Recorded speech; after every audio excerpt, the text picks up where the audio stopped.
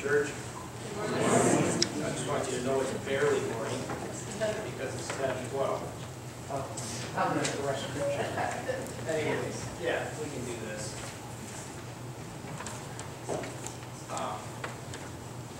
Let's go ahead and read the scripture here. Hebrews 11:1. Probably all can quote this. I got a new Bible here that I'm working with.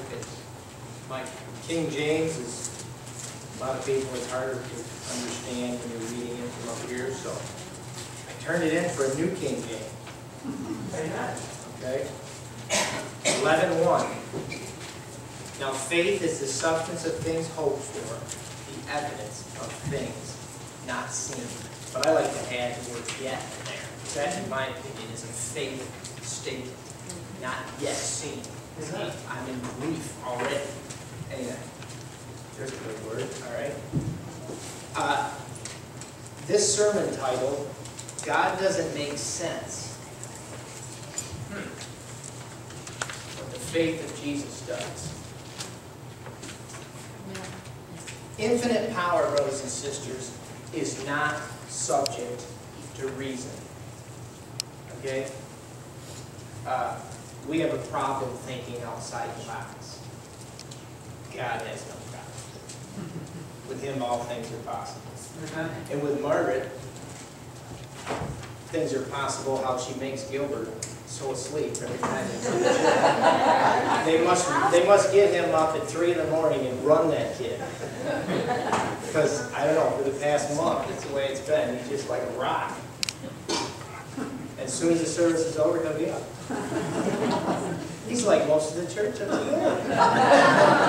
That's the only illustration I'm going to have time to give today because time is short. I mean, you guys don't give me much time up here. All right. Romans 10:17, what does it say? Faith comes by hearing, right? And hearing by the Word of God. Anything that does not have its foundation on God's Word is not of true faith. Okay? Now, I don't even want to say this, but we all stand in this church at an even level. Okay? So, I know emotions were high last week with everything that was going on. Okay? And I just want to say that today we will not be engaging in the politics of personal destruction. We will not be endorsing candidates or tearing down candidates today. And we will not be discussing how many bullets go in a magazine. We're going to stick to the gospel of Jesus Christ. Okay? And I'm saying that with a very heavy heart. Okay? And it's not the ringing tone of this church. It's a bump in the road. But you guys, we cannot forget things that have been said. You can't unsee something that you've seen. Okay? So I'm apologizing.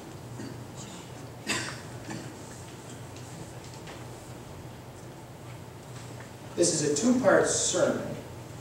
And I'm going to name the first part the slippery slope away from the true faith.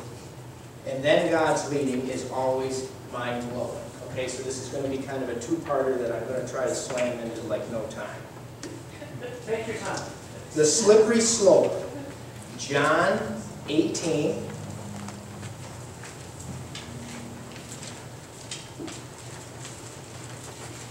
John 18. You all get there to say that. Okay, we're going to start down the slippery slope. And what I'm doing this for is to show you a checkup on how not to be. Okay? And then we'll get into the more substantive of what we should be and how to be it. Okay? John chapter 18, and we're going to begin in verse 28. And it says, "Then they led Jesus from Caiaphas to the praetorium. And it was early morning. But they themselves did not go into the praetorium, lest they should be defiled, but that they might eat the Passover. Okay. You're captured all that. I don't have time to get into and break this all down. Pilate then went out to them and said, "What accusation do you bring against this man?"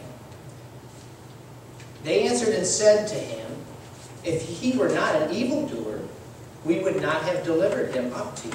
And you got to remember, they drug Pilate out of bed for this. This is early in the morning, okay? And he's probably already got some kind of attitude going on here.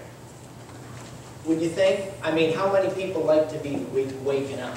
Especially early in the morning, and you're the man, right? Now, he's the man, supposed to be in charge, but he's being drug out, isn't he? You got to hear this. Okay.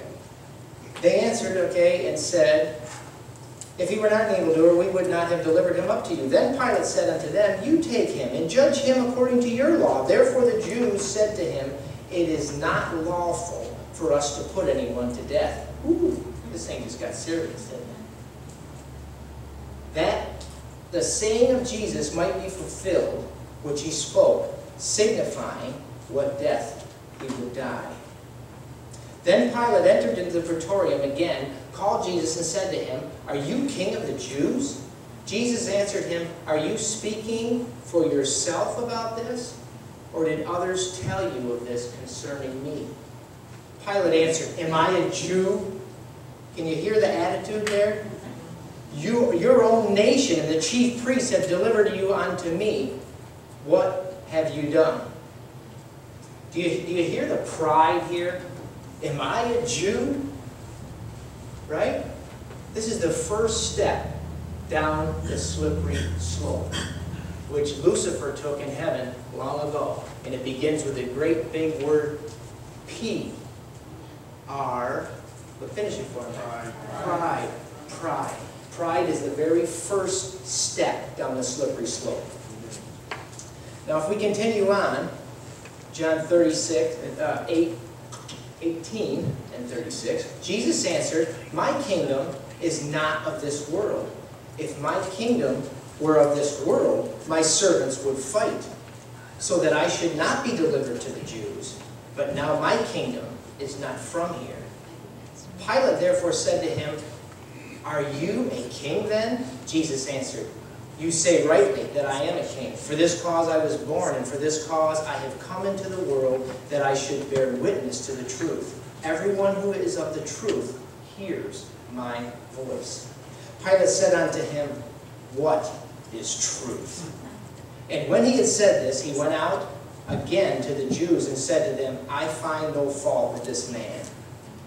Distraction by others from the truth, brothers and sisters, is another step down the slippery slope.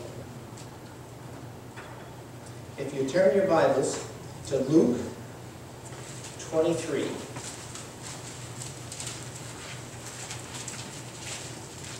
Luke 23, and we'll be reading 1 to 7. Y'all there? Then the whole number and the whole multitude of them arose and led him to Pilate. And they began to accuse him, saying, "We have found this fellow perverting the nation and forbidding to pay taxes to Caesar, saying that he himself is Christ, a king."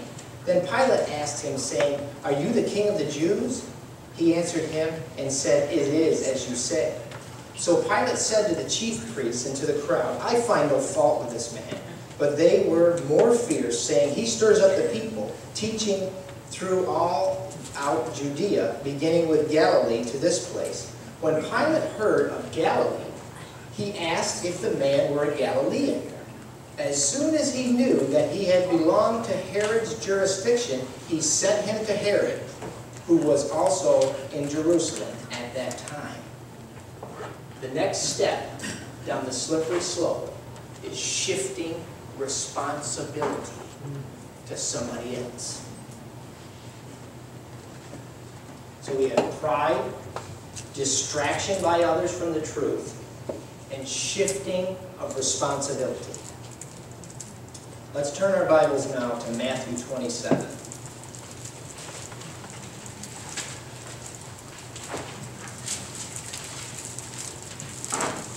And we will be reading 15 to 24.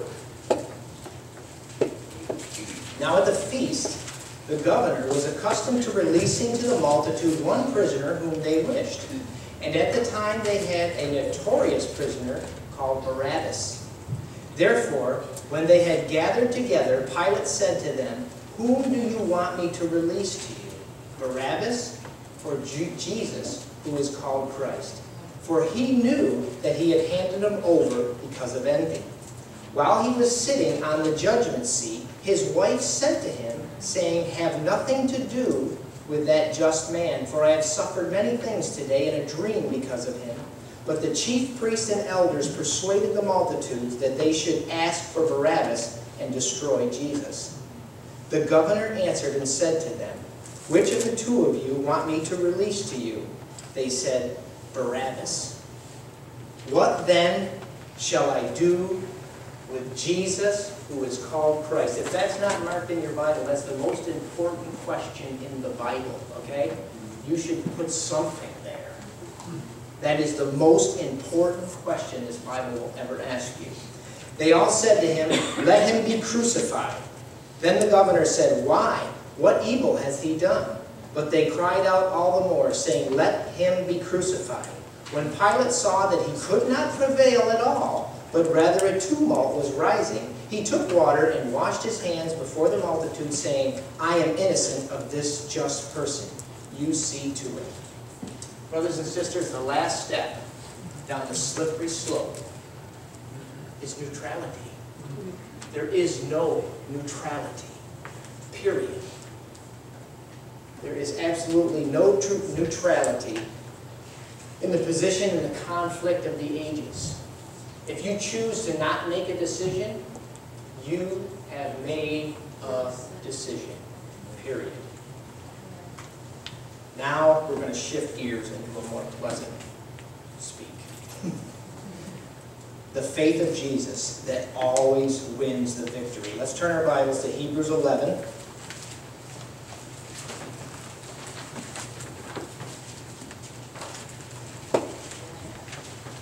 One to 3. Now, faith is the substance of things hoped for, the evidence of things, like I like to say, not yet seen. Yet's not there, but I love that. Okay? For by it elders obtained a good testimony. By faith we understand that the worlds were framed by the word of God, so that the things which are seen were not made of things which are visible. Does that make sense? It doesn't make sense, really, that you can make something out of nothing. But this is God we're talking about. The infinite, holy, almighty God that can do all things in anything. Because when He speaks, it is. How it happens, I haven't got a clue. But rationally, it just doesn't work. How do you get something out of nothing? God can. I can't. God doesn't ask us to be successful, brothers and sisters, but He asks us to be faithful. Faithful. Okay? Let's turn our Bibles to Judges. Joshua, Judges, Ruth. Deuteronomy, Joshua, Judges, Ruth.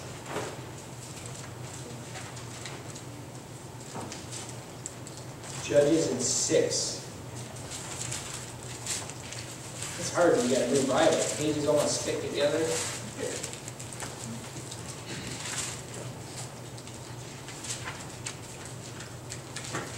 Who do you think we're going to talk about here? Gideon. That's right. Gideon. Okay, 6 and 14.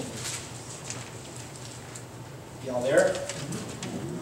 Then the Lord turned to him and said, "Go in this might of yours, and you shall save Israel from the hand of the Midianites. Have I not sent you?" So he said to him, "O my Lord, how can I save Israel? Indeed, my clan is the weakest in Manasseh, and I am the weakest, or the least, in my father's house." And the Lord said unto him, "Surely I will be with you, and you shall defeat the Midianites as one man." As one man. Isn't that amazing? Doesn't God love to tie his hands behind his back? And how does this fella see himself, this Gideon? Who am I? I'm the least of all my people. And even more than that, I'm the least of my father's house. Ooh, you think he's open for blessing? You think he's in a good place? You think God loves to grab a hold of people like that? Absolutely. Ooh, we're on to something here. This is completely the opposite of pride, is it not? Wow. All right, let's turn to 36, verse 36.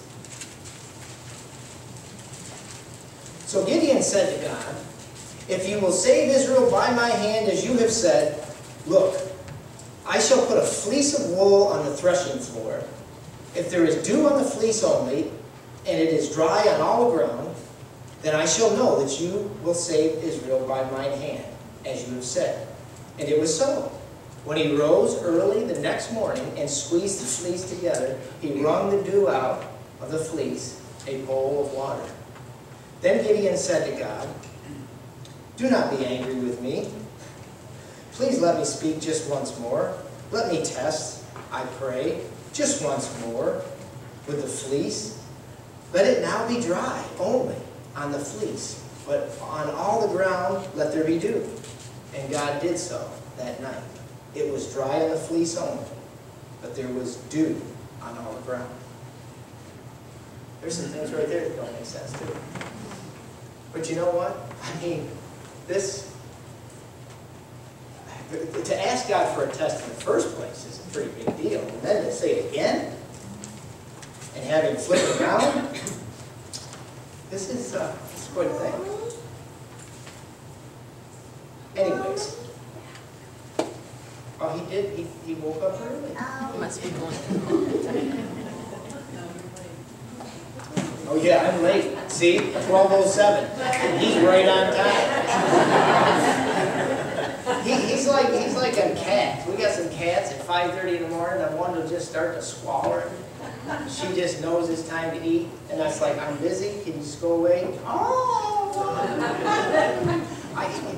I never seen an animal that makes so many noises. It's unbelievable. So you gotta feed her. But she ain't gonna shut up, you don't. Hey, there's a thought. If you keep praying, maybe God will answer that prayer, huh? Okay. All right, chapter 7. Now this is going to be a long read, okay? Because we're going to have to get through this. I've trimmed up other stuff so we can spend some time here. Then Zerubbabel, that is Gideon, and all the people, I'm on chapter 7, okay, who were with him, rose early and encamped beside the well of Herod. So the camp of the Midianites was on the north side of them by the hill of Moreh, in the valley. And the Lord said to Gideon, "The people who are with you are too many for me to give the Midianites into their hand, lest Israel claim glory for itself against me, saying, 'My own hand has saved me.' Now therefore proclaim in the hearing of the people, saying, 'Whosoever is fearful and afraid, let him turn and depart at once from Mount Gilead.' And 22,000 people returned, and then 10,000 remained. But the Lord said to Gideon, 'The people are still too many. Bring them down, to the water, and I will test them for you there. Then it will be that of whom I say to you, this one shall go with you, the same shall go with you, and whomever I say to you, this one shall not go with you, the same shall not go.' So he brought the people down to the water, and the Lord said to Gideon, 'Everyone who laps from the water with his tongue, as a dog laps, you shall set apart by himself. likewise everyone who gets down on his knees to drink.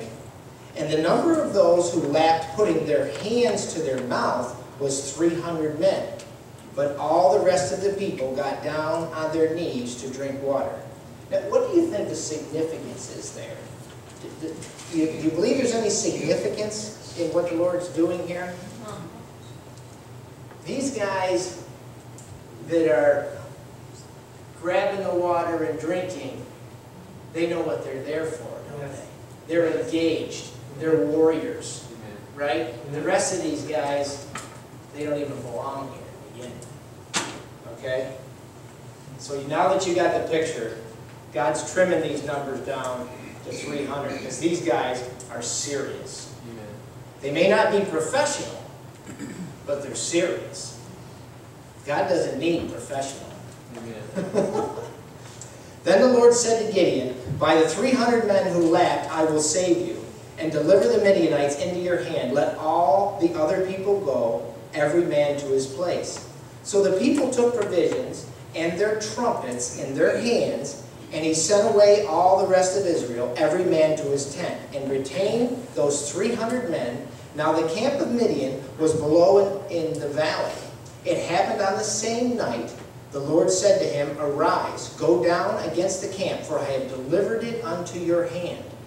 But if you are afraid to go down, God is so tender with Gideon. Go down to the camp and with Purah, your servant, and you shall hear what they say. And afterward your hand shall be strengthened to go down against the camp. Then he went down with Purah, his servant, to the outpost of the armed men who were in the camp. Now the Midianites and Amalekites, all the people of the east, were lying in the valley, as numerous as locusts, and their camels were without number, as the sand by the seashore in multitude. And when Gideon had come, there was a man telling a dream to his companion. He said, I have had a dream. To my surprise, a loaf of barley bread tumbled into the camp of Midian. It came to a tent and struck it so it fell and overturned, and the tent collapsed. Then his companion answered and said, this is nothing else but the sword of Gideon, the sons of Joash, a man of Israel. Into his hand God has delivered Midian and the whole camp. Boy, this is something, isn't it? Can you imagine? Could you not believe after that? Could your heart be full of unbelief after that? Whew. And so it was, when Gideon heard the telling of the dream and its interpretation, that he worshipped. He returned to the camp of Israel and said, arise, for the Lord has delivered the camp of Midian into your hand. Then he divided the 300 men into 3 companies. And he put a trumpet into every man's hand. I want you to pay real close attention to this now, because this is the typology of the 144,000, and this is the end story right here, given to us in the Old Testament, okay? Listen closely. I'm going to start back at 16. Then he divided the 300 men into 3 companies, and he put a trumpet into each man's hand with empty pitchers and torches inside the pitchers. And he said unto them, look at me, and do likewise. Watch, and when I come to the edge of the camp, you shall do as I do. When I blow the trumpet, and all who are with me, then you also shall blow the trumpets on every side of the whole camp, and say, the sword of the Lord and of Gideon. So Gideon and the 100 men who were with him to the outpost of the camp at the beginning of the middle watch, just as they had posted the watch, and they blew the trumpets and broke the pitchers that were in their hands. What are pitchers? Why is this doing this? Is your coat touching? I haven't done No, anything. your coat. No. Anyways, the devil don't want you to hear this. That's what it is. Now, these pitchers, what? They're earthen vessels, right? Okay? Get that picture in your head. On 20 here. Then the 3 companies blew the trumpet and broke the pitchers. They held the torches in their left hands and the trumpets in their right hands for blowing, and they cried, the sword of the Lord and of Gideon. And every man stood in his place all around the camp, and the whole army ran and cried out and fled. When the 300 blew the trumpets, The Lord set every man's sword against his companion throughout the whole camp, and the army fled to Beth-Akai, towards Zerah, as far as the border of Abel. I have a hard time with these names. Miloah by Tabath. The men of Israel gathered together from Naphtali, Asher, and Manasseh, and pursued the Midianites. Then Gideon sent messengers throughout all the mountains of Ephraim, saying, "Come down against the Midianites and seize them from the watering places as far as Beth-barah and Jordan." Then all the men of Ephraim gathered together and seized the watering places as far as Beth-barah and the Jordan. And they captured 2 princes of the Midianites, Oreb and Zeeb. They killed Oreb at the rock of Oreb, and Zeb they killed at the winepress. Ooh, there's a significant word, the winepress. Do you see this picture? Do you see this? These guys, 300 men, are camped around this humongous enemies of God, okay, that you can't even number, that there's so many. And what are they armed with? A trumpet and an earthen vessel with a light in it. Brothers and sisters, are you an earthen vessel with a light in it? Hello? Hello? Is this not a beautiful picture? What can God do if we stop being insubordinate? What can God do with a people that are full of faith? Now, faith, we fight. No faith, we fight each other. Okay? That's what we do. With no faith, we fight each other. Without faith, we have confusion of one believing one thing and one believing another. Victory, brothers and sisters, is always in God's hands. When the odds are overwhelming, God overwhelms the odds. Amen. It's just that simple. This is a real simple sermon. October 22nd of this year will be 172 years since God has moved into the most holy apartment. Shall we follow him and stop resisting? Stop resisting. That's what God wants us to do. The Bible talks about in Revelation, there's a door that has been shut that no man can open. Okay? The first apartment. There's a door that is open, the second apartment, brothers and sisters, that no man can shut. Okay? Adventists know this, they understand it, but we're not faithfully going to be with Jesus in the most holy apartment. We want to be with the evangelicals and try to get in the first apartment door. The door's shut. It's shut. We were raised for a particular purpose, brothers and sisters. It's not about current events and things that are going on. These are nothing. These are distractions. Do you see what happens when people are faithful to the Lord? They have their trumpet and their light. It's just that simple. It really is. God is only limited by the people he can use. We are the ones limited. God can do anything. With 300 men, he took out the Midianites, Amalekites, and he wants to take and finish this thing. Do you think it's his will that we still be here? No. God wants us to go home. And I want to go home. Amen. Brothers and sisters, we are the people in whom he has called to finish this work. Will we decide to be in agreement, even at 1 minute, with him? And not only be the called, but be the chosen. Amen. I want this generation to finish the work. Our closing song is 608.